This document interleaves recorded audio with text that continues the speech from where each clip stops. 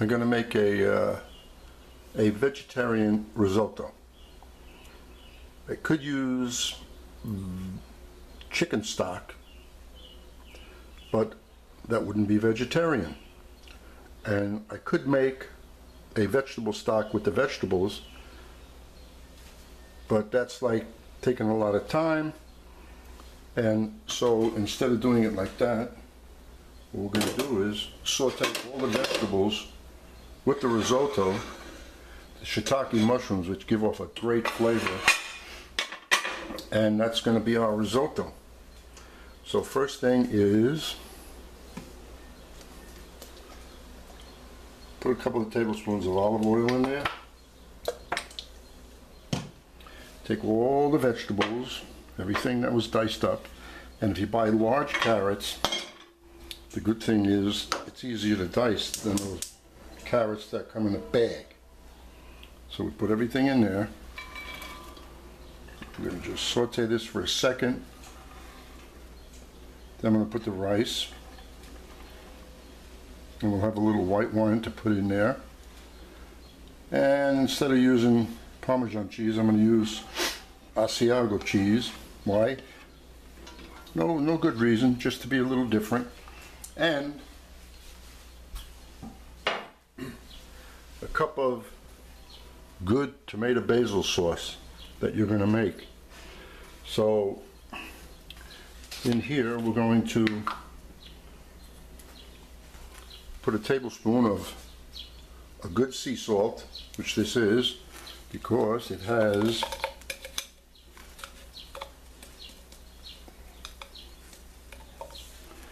great coloring that's not too white, meaning it hasn't been as refined as the other one, as your typical table salt that you buy, that you find in the supermarket. And you can use pepper, but I'm going to use a little sriracha hot sauce.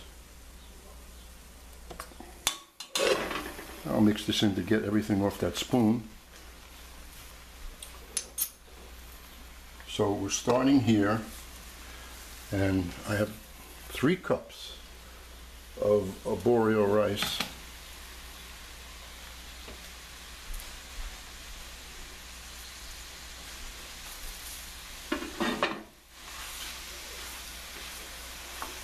And why am I sauteing this first a little bit? Because it's a lot. Don't forget, the vegetables take up space. So I didn't make stock. I want just to shrink a little bit. Then I'll put the rice in there and have enough room to play. You notice it shrinks rather quickly. We're not wasting film. So you see the flame? Moderate flame. Cook this for about 2 minutes. Now I'm going to add the arborio rice.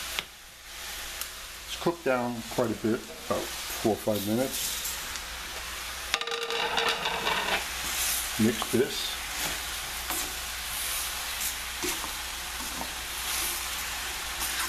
And now the salt that I put, that was just for now. We'll taste this later. We might put more. Then put the white wine. And the tomato, followed with some water. And remember, if you don't want to put the vegetables in there like that, and you want to use chicken stock, well then it won't be vegetarian, but it'll be the way you like it. But this is this of course is easier to do. Now the only thing you have to do is stay with this.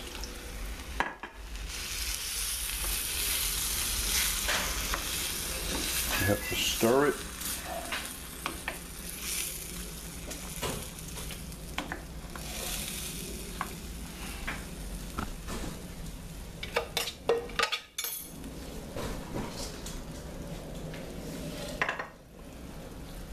Which is the only not fun part of making this.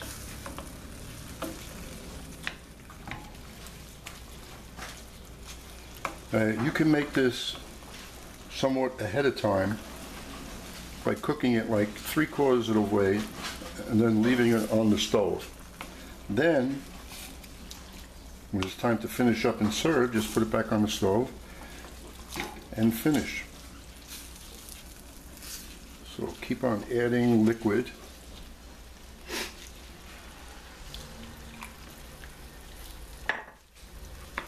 I'm cooking this on a moderate flame, because once it starts, it's going to keep on cooking. I'll be mixing this, so we just keep on stirring and adding a little more liquid.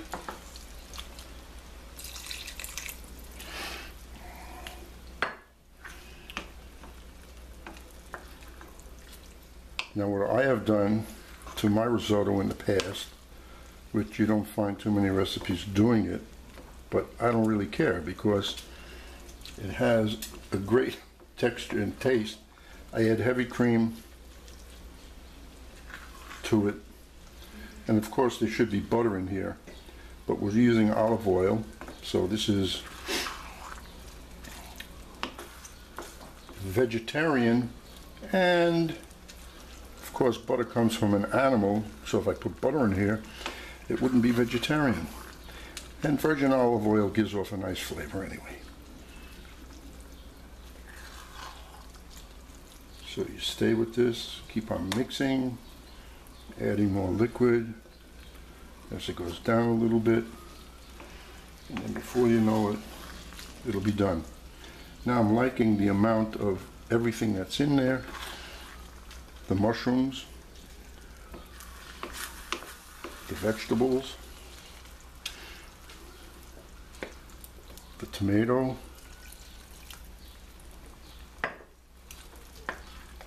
so just keep on going like this. As you see, it cooks down a little, add more liquid. And I'm using a thick bottom stainless steel pot. So you don't want to use one of those thin tinny skillets to cook this, because it'll scorch, stick. You could use cast iron, but I gave up on cast iron because they're ugly. So keep on going like that. Well, it's coming along. I made one slight error. This is vegetarian, and I put Asiago cheese. So we're going to have to cancel the cheese on this.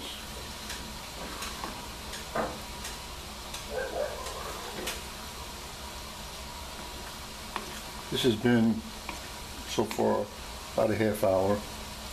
You notice it's not runny. It's going to get a little dry, so we just add a little more. And I'm glad I'm using this size pan, because the rice does expand.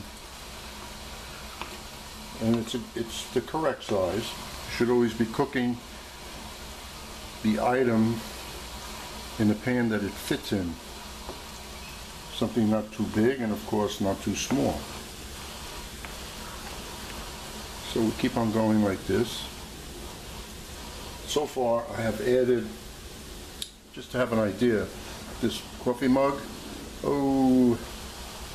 about 4 of these. We are done. I don't know, it took maybe about 45 minutes. And to finish this off, to give it a good solid kick,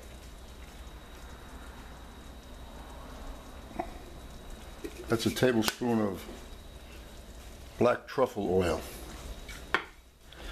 It is, of course, it's not made with real truffles, unless it cost $1 million a can. But it's made with olive oil and flavoring, and it's dynamite. So there we go. Not runny, just right.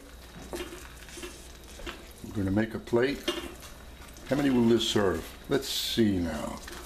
I would say You can do this for an appetizer for about 8 people.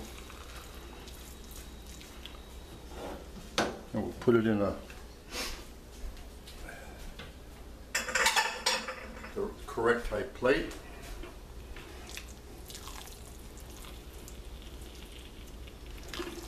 And you have to serve this immediately. And that is plenty for an appetizer. And we'll sprinkle some